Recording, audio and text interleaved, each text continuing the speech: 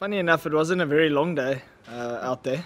It was just a very intense session and a half by Bairstow and Stokes, which was quite amazing to watch from where I was standing. I was standing at the boundary quite a few times and fetching balls, so yeah, it was a crazy day of cricket. Not sure, I mean, it hasn't really all sunk in yet. I mean, it was obviously out there, the emotions are running high and quite a lot of adrenaline running through, but I mean, at this moment in time, I don't know.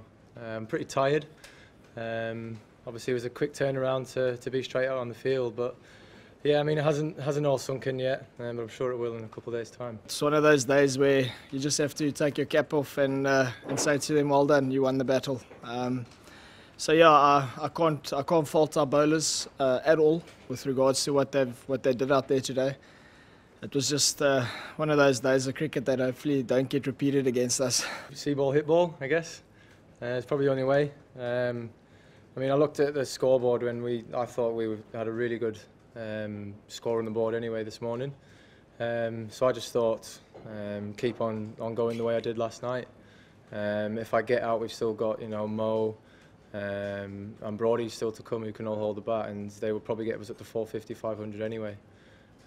So that was just the thinking I took into this morning. If you look at Ben Stokes, he seems to be one of those cricketers that chances his arm quite a lot. It's the way he plays his game. But massive credit to him today, it came off. I think this morning he came out quite positive and aggressive, and it could have gone to hand and be sitting here with a different story to write tomorrow morning.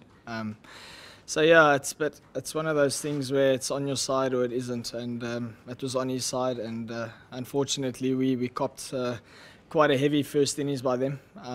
So yeah, you ride your luck when it's there. It was a really nice wicket, but I mean, me and Johnny both went back into our bowlers and said, look, if you get the balls in the right areas, there's still enough there. As you see, Finney's spell that he bowled, his first spell he bowled, he troubled Elgar with that back of a length. And an extra bit of pace, so we know that if we get the balls in the right areas and challenge them to play in the front foot more rather than the back foot, then there's a little bit there, and hopefully if they do find it, then we can take our chances. I think what people have to understand is the Proteas Test team, they're going through a change. We've got a lot of guys, a lot of new faces within our Test team. As what has happened in our one-day side a while back, they also went through the same processes.